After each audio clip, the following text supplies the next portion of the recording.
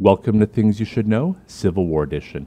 Today we're going to talk about the First Battle of Memphis, located near Memphis, Tennessee on the Mississippi River on June 6, 1862. For 7 weeks following the battle on Island No. 10, Union naval ships had continually attacked Fort Pillow, located about 40 miles north of Memphis.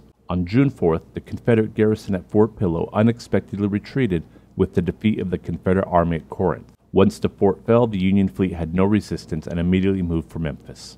The Union fleet soon found the only defense of Memphis lay in the 8 rams of the Confederate River Defense Fleet.